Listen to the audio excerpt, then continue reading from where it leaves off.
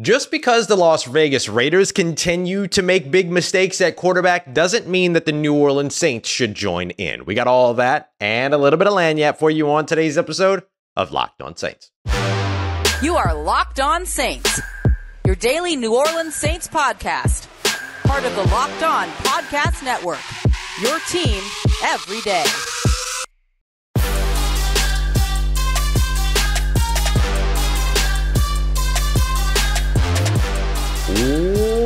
What is good, Who Dat Nation and Who Dat family? Welcome into another episode of Locked On Saints, your daily podcast covering your favorite team, the New Orleans Saints, part of Locked On Podcast Network, your team every day. Thanks so much as always, making Locked On Saints your first listen of the day every day. Don't forget you can subscribe and follow for free on YouTube or wherever you get your podcasts. And if you want to continue the conversation with me one-on-one, we can always do so over at joinsubtext.com/LockedOnSaints. And as always, I'm your host, Ross Jackson, at Ross Jackson Nola on Twitter, your New Orleans Saints expert, credential member of the media, senior writer and reporter over at Saints News Network, Sports Illustrated's Fan Nation site covering the New Orleans Saints.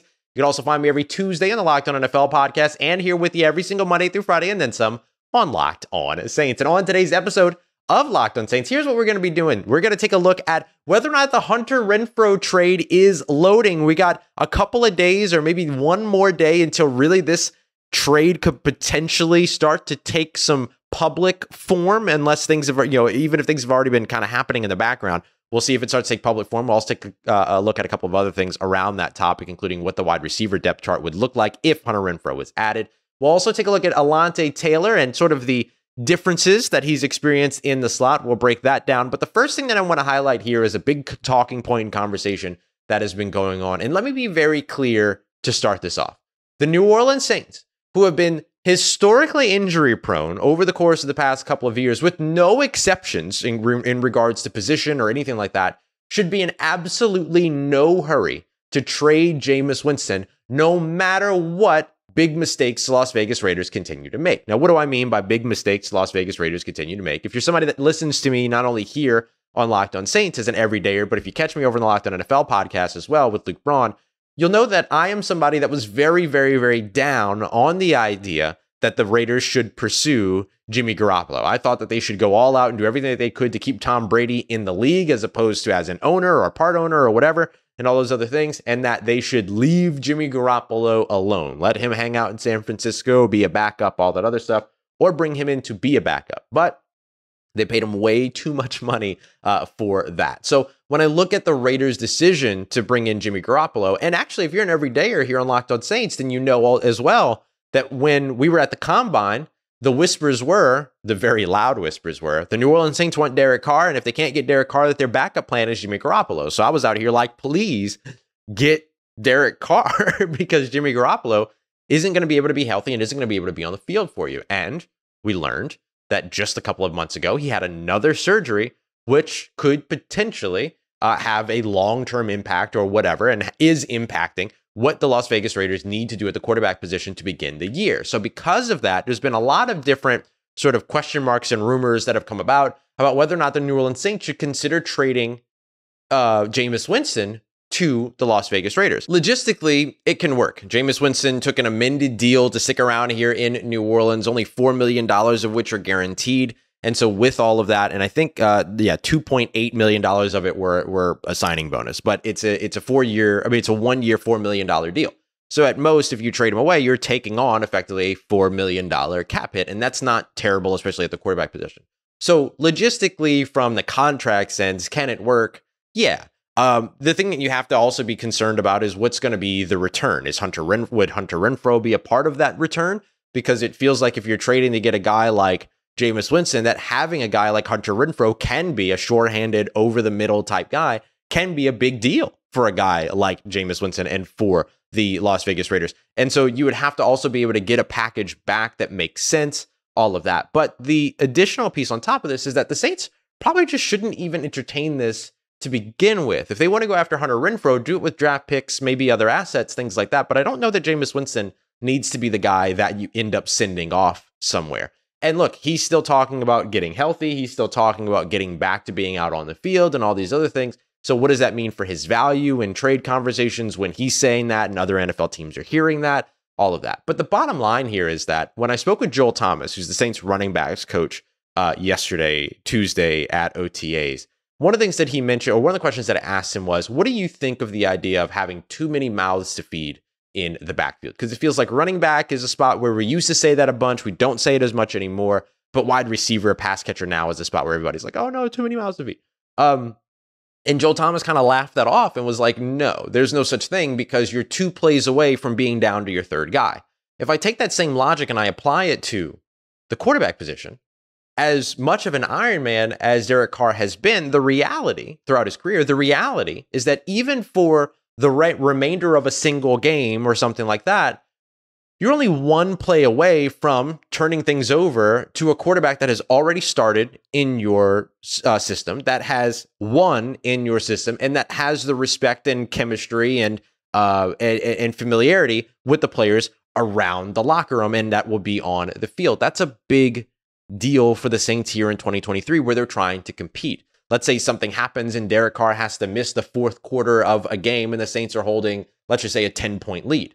If you want to maintain that lead or perhaps extend that lead, you're going to run the ball a ton, don't get me wrong, but you might need to be ready to throw yourselves back into it or distance yourself at a critical point when the opportunity becomes available. And if you're going to trust the guy to do that, it's probably not the rookie. It's probably the veteran that's been in your system for the past few years. You're 1 play away from having to do that. And a lot of times the New Orleans Saints, year after year after year, have been 1 win away from getting into the playoffs, to the points where they're having to sit back and watch and wait and see if somebody else wins before they get their opportunity. That half game, that 4th quarter, can make all the difference for you if that game happens in, let's say, October, when you're watching the games again in January, heading into the playoffs. So I just think that with the mentality that the New Orleans Saints have had so far this offseason, knowing that one coach's mentality, at least, is that you're only 2 plays away from being down to your third guy, understanding sort of the synergistic nature of the New Orleans Saints coaching staff, it wouldn't surprise me if they feel the same way about the quarterback spot as well. And unless you're going to throw Ronald Curry out there, you're going to be in trouble if you end up doing something like this, or can be in trouble if you end up doing something like this. So unless the return is a situation to where it's it's not going to be a Godfather offer, but if it's an offer to where you look at it and you say, okay, we can't say no to that. If it's a day 2 pick, or if it's an early day 3 pick, but a premier player or something like that, and I don't consider that to be the Hunter Renfrow piece. I consider Hunter Renfrow to be a very important role player, but I don't consider him to be a playmaker, a game changer, that type of player, like we've been talking about Rashid Shaheed over the course of the past couple of days. And so the way that I look at it when it comes to Jameis Winston, your team is far too injury prone, at least for now, for you to expect that that's just going to turn off over the course of an offseason. The Pelicans are revamping their entire player care personnel. Could the New Orleans Saints be looking to do the same if they see the benefits from the Pelicans but still struggle with injuries in 2023? There's still so many question marks around all that it just doesn't make sense for the New Orleans Saints to set themselves up in a situation to where they don't have the appropriate backup, where they feel like they have the best quarterback room in the NFL right now. They feel that way. Why damage that by trading away Jameis Winston? It doesn't make sense unless the return is something that you absolutely cannot say no to. Coming up next, we're going to take a look at Alontae Taylor. We're going to break down sort of the transition from outside corner to nickel corner, why it's not a full position change for him, and what are some of the things that he's learning, and who are some of the players that he's turning to. We're going to get to all that as we continue on with today's episode of Locked On Saints, part of Locked On Podcast Network, your team every day. Today's episode of Locked On Saints brought to you by Built Bar, the best tasting protein bar on the market. If you head over to built.com right now, it's emblazoned all over the website. Coconut brownie puff bars are back. You get those flakes of coconut, you get the brownie that everybody loves, you get the puff, which is the protein infused marshmallow, all covered in 100% chocolate. It simply doesn't get any better than that. There's also now the limited edition very vanilla puff and bar. So if you're a vanilla fan like me, you can find that in both the protein infused marshmallow type as well as the standard Built Bar type. Again, all covered in 100% dark chocolates. Make sure you go and check them out today. You can find them at built.com, but if you're near a Walmart, you can head over to the pharmacy section, get a 4-bar box of some hit flavors there. And if you're near a Sam's Club, 13-bar box of Churro Puff and Brownie Batter Puff, two of their hit flavors as well. So once again, that is Walmart, Built.com, as well as Sam's Club to get your Built Bars today.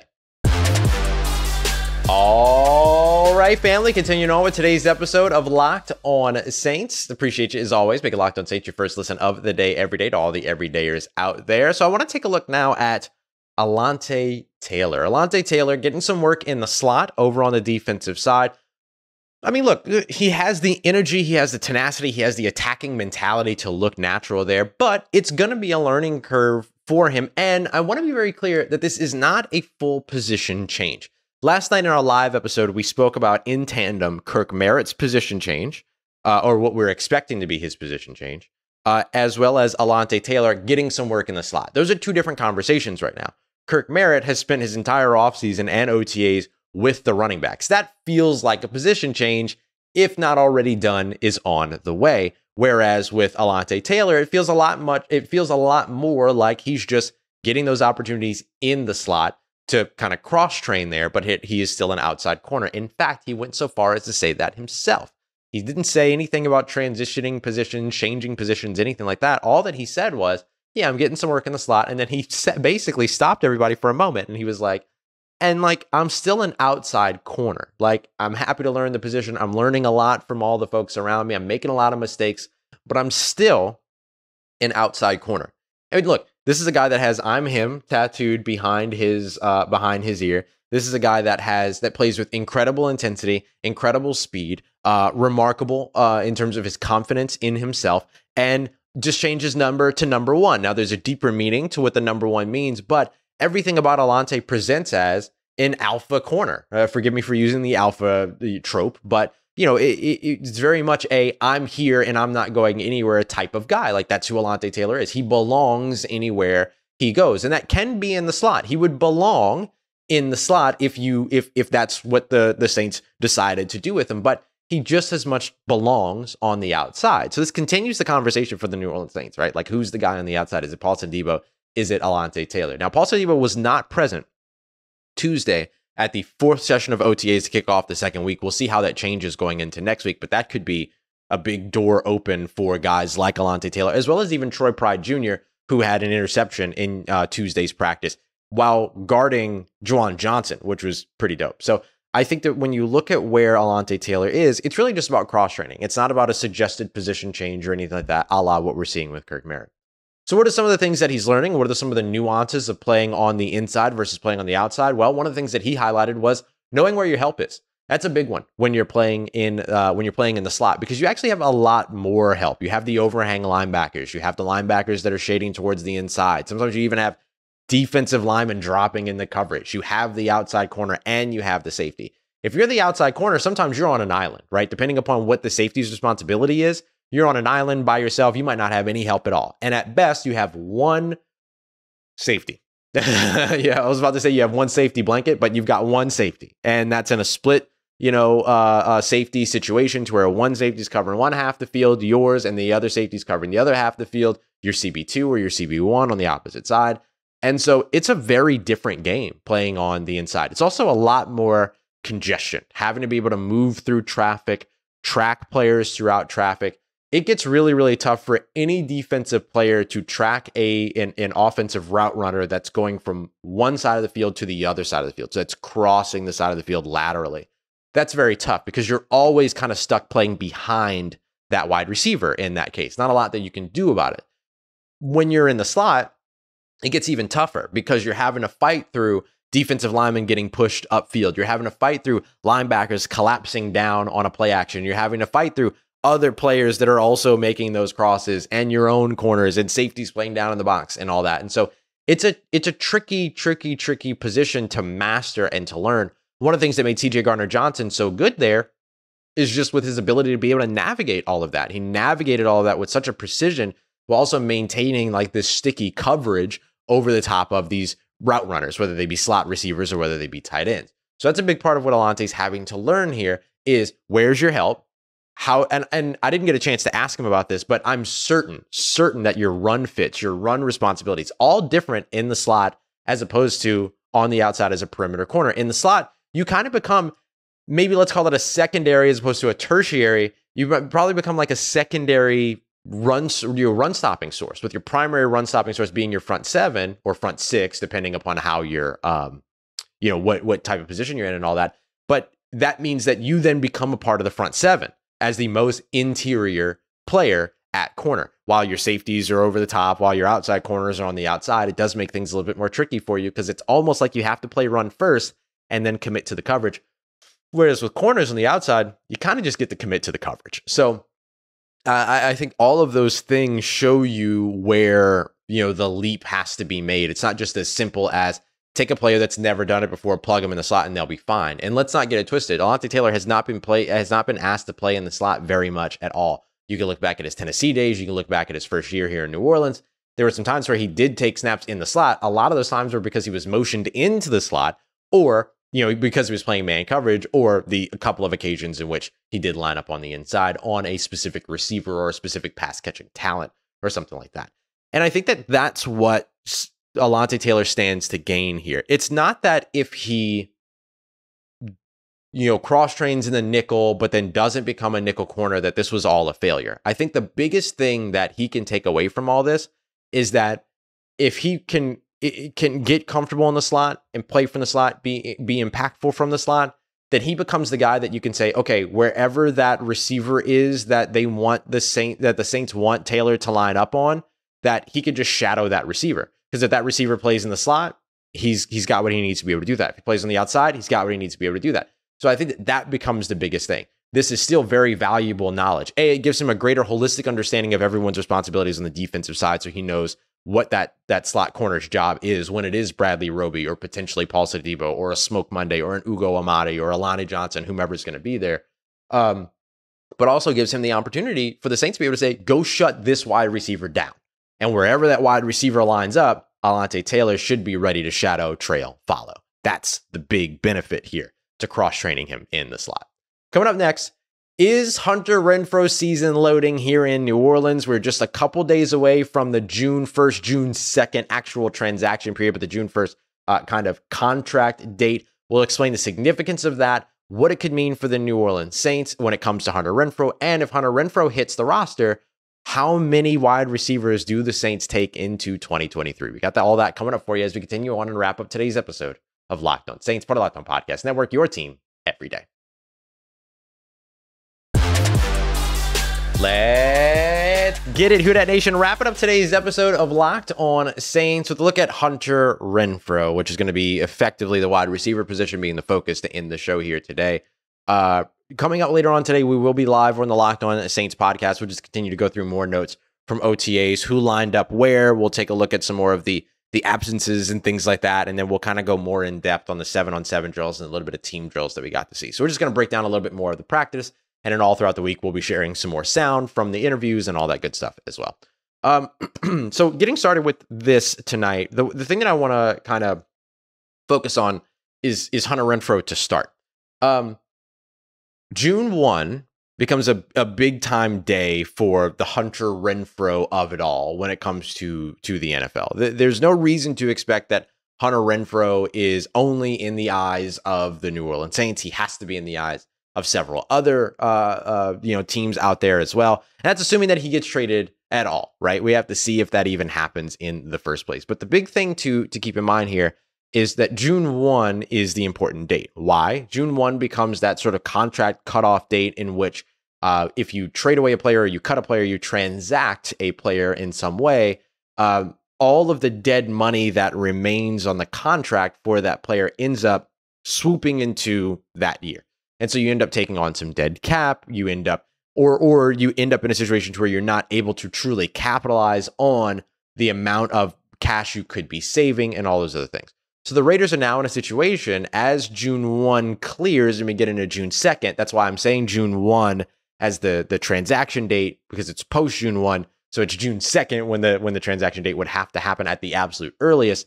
This ends up being about a $5-6 million difference for the Las Vegas Raiders, who could be in a situation where they're looking for a new quarterback to get a hold of or sign or whatever. Not that there's a lot of options out there at this point, but so that $5-6 million can absolutely move the needle for them. So basically what happens is that the Raiders right now have a $6.5 million base salary that goes to Hunter Renfrow. There's a guaranteed amount of $10.8 million. And that's because of a $4.3 million roster bonus that got added. There's some prorated bonuses from a restructure beforehand, all these other things, or a signing bonus beforehand, all these other things, workout bonuses, per game roster bonuses, all that.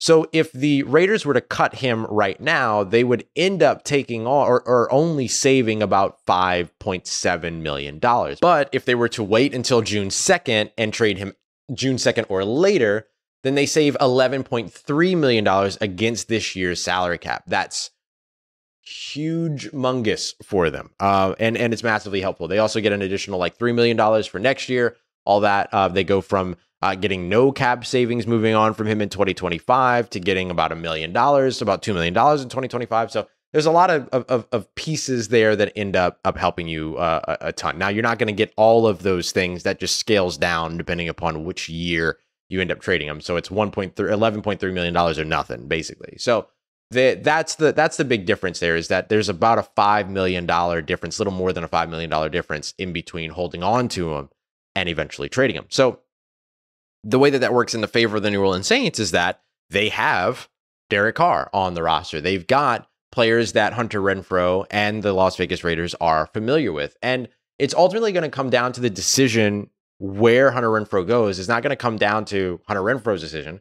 It's going to come down to the Raiders' decision in terms of who's going to give them the most for the player. So the Raiders, don't expect the Raiders to look back and go, oh, well, Derek Carr is over there and Bryan Edwards is over there and Foster Moreau is over there and they're all good friends of Hunter Renfrow. So we're just going to trade Hunter Renfrow to the New Orleans Saints because his friends are there. That's just not how that's going to work, right? Like, that's not going to be the situation. The Raiders are going to make the choice based upon who offers them the most, if they even trade him away at all, which again, with their quarterback concerns, it could go one way or another. Do you feel like you need Hunter Renfrow to be able to help your quarterback, or do you feel like your season is just kind of a wash because you made a bad decision at quarterback again, and so let's just get Hunter Renfrow somewhere where he can continue to play and potentially win a Super Bowl? So there's kind of all of those other little nuances and pieces to it as well. The next thing is that if he does land here in New Orleans, which I would say that something like a 4th, 5th round pick would be able to get that done. I don't think it takes much.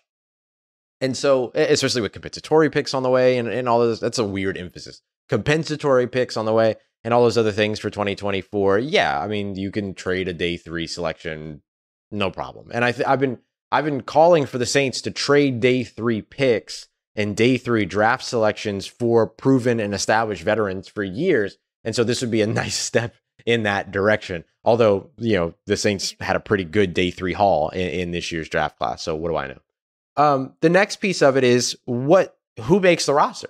If you're the New Orleans Saints and you have the Saints trading for Hunter Renfrow, adding him to what is already a very stacked wide receiver room, which includes 2, 4, 6, 8, 10, 12 different players. Rashid Shaheed, Malik Flowers, both kind of have that wide receiver return specialist overlap. James Washington, he was not present on Tuesday, but then you've also got Michael Thomas, Traquan Smith, who also weren't present. A.T. Perry, Chris Olave, Kirk Merritt, Keith Kirkwood, Bryan Edwards, Shaq Davis, and then of course Kawan Baker. So I think that like your locks on the roster at this point are of course guys like Michael Thomas, Chris Olave, Rashid Shaheed.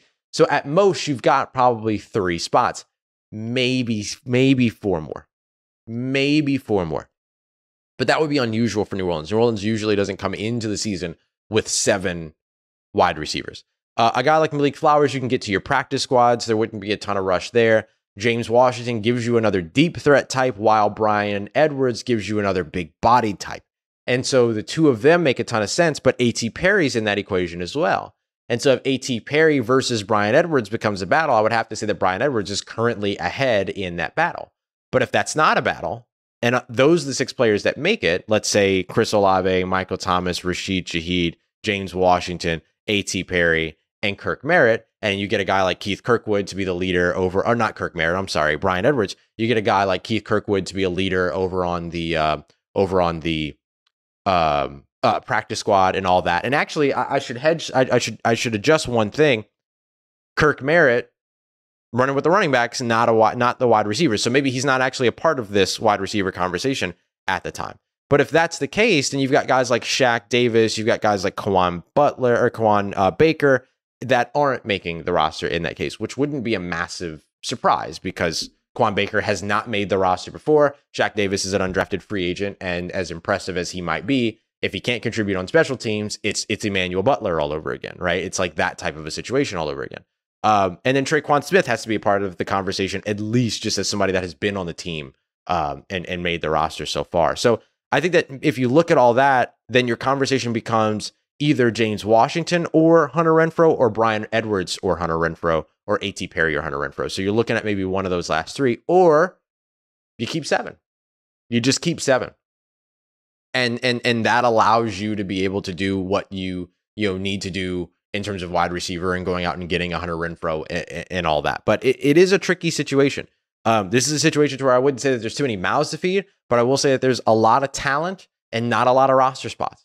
And so Hunter Renfrow becomes a lock if you trade for him. There's no doubt about that. So your top 4 become guys like Michael Thomas, Chris Olave, Rashid Shaheed, Hunter Renfrow. Then you just have to figure out who the other 2 are. And I think right now the tightest 3 are guys like James Washington, Brian Edwards, as well as A.T. Perry. But nothing is guaranteed to any of those players either. So it could be tricky. Could be tricky. If I was making my vote, it would probably be those 4 at the top, and then it would be A.T. Perry and Brian Edwards. I want the big guys.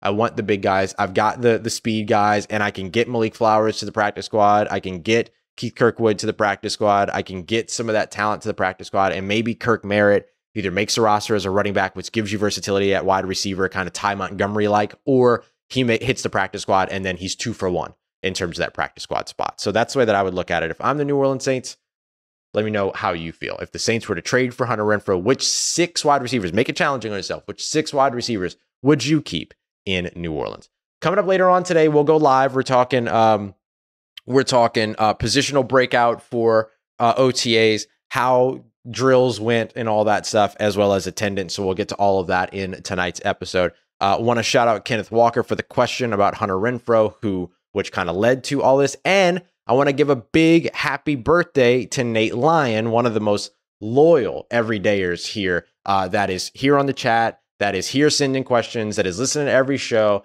So happy birthday, not only from me, but happy birthday from Haley as well, because she took the time to make this happen. She reached out and she said, hey, I would love for you to say happy birthday to Nate on the show. And so that's an easy yes for me. And so happy for the both of you. So happy for you, and happy birthday. Thank you so much, as always, y'all, for coming through for another episode of Locked On Saints. Make me part of your day, part of your routine, for saying yes to me and the show. As always, if you see me, say hi. And if you want to keep the conversation going, just head over to subtext.com/locked. Oh, sorry, join subtext.com/locked on Saints. Otherwise, though, between these episodes, you need anything around your New Orleans Saints, make sure you follow me on Twitter at Ross Jackson, NOLA. Hit me up. Let me know how the family's doing. Let me know how you're living. Let me know how your mom and them. And trust Who Dat Nation. I'll holla at you.